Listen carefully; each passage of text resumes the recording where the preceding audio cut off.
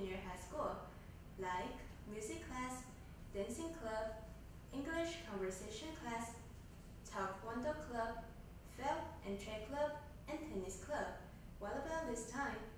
Well, this time we're going to introduce a tranquil place near our school. Most visitors may put Zhongjin Park on their sightseeing list when coming to Keelung.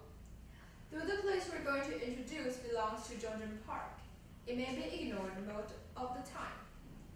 This place is called Dong, and it has an elegant subtitle named The First Literary Trail in Taiwan. The first literary trail in Taiwan? That sounds cool. In old days, many poets or those who are fond of poetry would gather in Dong to compose and read the poems together. Mr. Chen Qiying, one of the most well-known masters in the field of literature, used to compose a poem about Dong. The poem says, 春山似画依兰看，何事世外寻仙境. It means, once you lean against the railing in Dong, you will discover that the beautiful mountains look like a great painting. Then there's no reason to seek for other wonderlands. This poem exactly describes the beauty of Dong. Now let's see what's so special about it.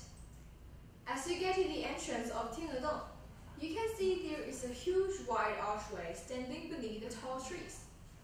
Then a fish-shaped pond will come into sight. If you take a closer look, there is a small Taiwan-shaped island placed in the middle. There are two goose-like statues on it.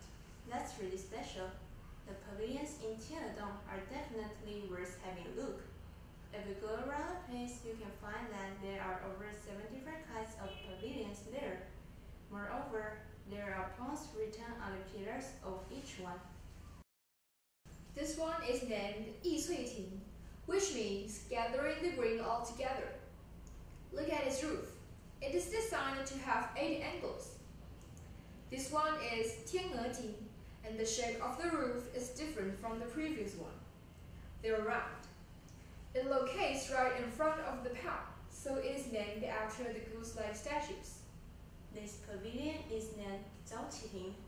It is also designed to have 8 angles with the roof, but the shape is closer to the round. Oh, look at this one. It combines 2 different pavilions. The one on the left is called Chenghui Ting, and the other one is Yongxi Tang. Both of them are leaning against the mountainside.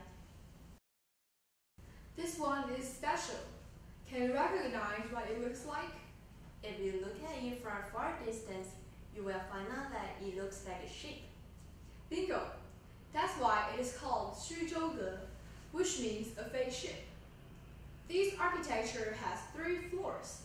Step on the top platform and try to imagine that you're taking the ship, with the breeze blowing by, and you can enjoy the amazing city view at the same time.